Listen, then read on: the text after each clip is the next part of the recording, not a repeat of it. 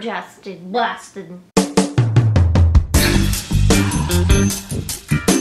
To start out this video, I'm gonna talk about my experience with my film yesterday. I was on set for, I'm gonna say about 8 hours. I had to be at a hotel for about 10 to 12. We got to where the shooting was going to happen, which was actually in Newmarket, so it took us a little while to get there. I'm gonna say we got there probably about 1:30. I wasn't needed until like some of the last scenes. So for the beginning bit when we got there, I was just sitting and chatting with the girl who was doing the makeup and the girl who was playing the lead in it. And when the lead's makeup was done, she went to go shoot things outside and I got to take the makeup chair. So the makeup artist, who was awesome, did both my hair and my makeup. She was really easy to talk to, so it made the whole experience very enjoyable. I have to say that felt like a legitimate film experience because there were so many crew members. It wasn't like a student film where they only had a few people. I don't know, it really gave me the sense of what it really is like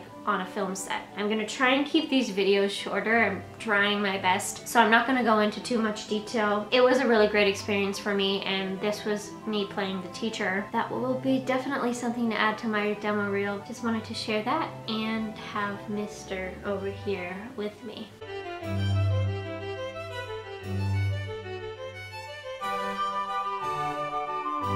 Now that my makeup has already rubbed off, essentially, I'm now going to film myself.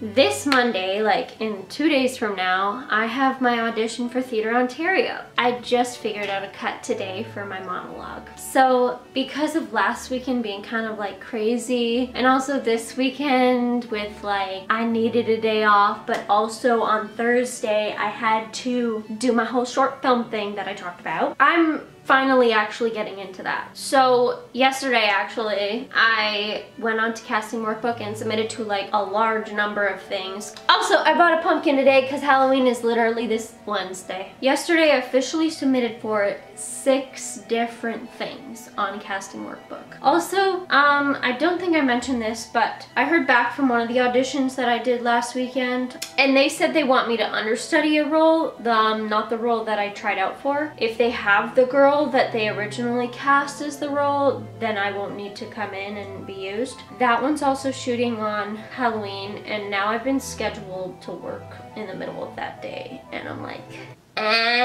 Okay, I'm literally just recording this quick clip because this morning I woke up with an extremely dry throat, and I swear as soon as I turn on the camera, the cats decide it's time to play. I woke up with a dry throat and also like the feeling of maybe this is more than just a dry throat, maybe I feel like I'm getting sick. I'm just gonna let you know, because I have an audition tomorrow, this is what I'm doing. I'm in the middle of drinking some emergency. This is what I felt like starting with. I was like, I could start with a tea that I have, which is called Immunity. Helps when you want something warm, but this is a cold drink and I'm nearly finished it, as you can see. And I already feel better because this is just a high dosage of vitamin C, but I just thought I should add this because you don't want to be sick when you're having an audition or having to sing. Okay, so this morning I woke up with this really raspy voice, so I'm in the middle of making myself an immunity, which is what I mentioned in my last clip. And if that doesn't work, I'm going to use 911 Cold from David's Tea to get rid of this.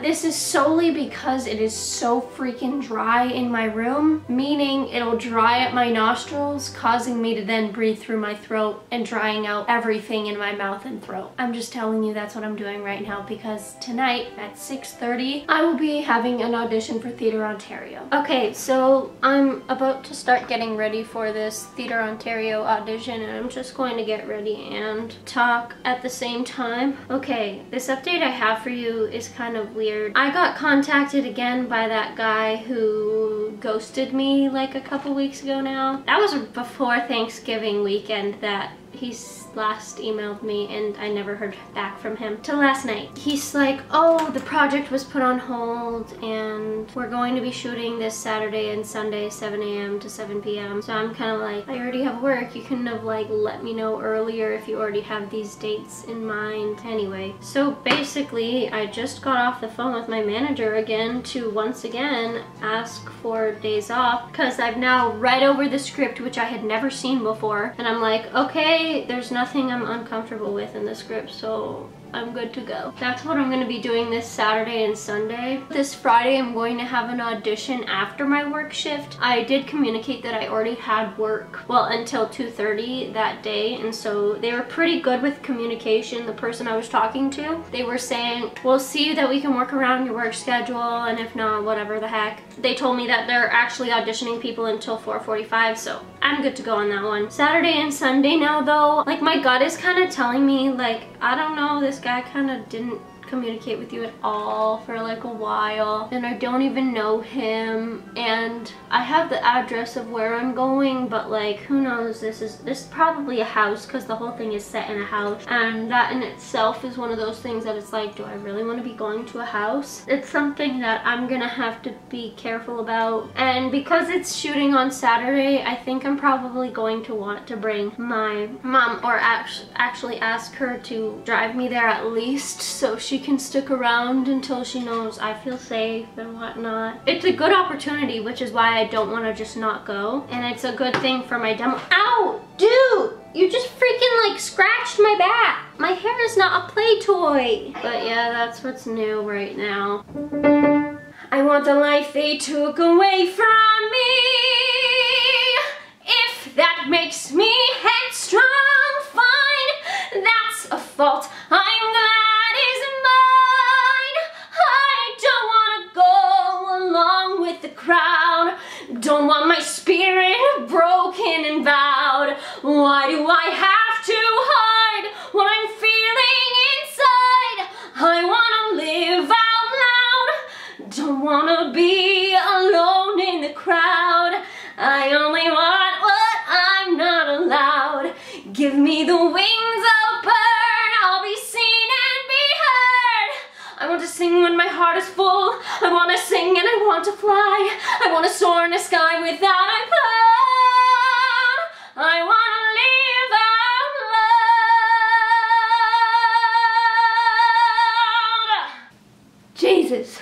My voice is really raspy and I don't know why. I'm probably dehydrated and I've had too much salt. That's definitely what it is. Pro tip, drink water.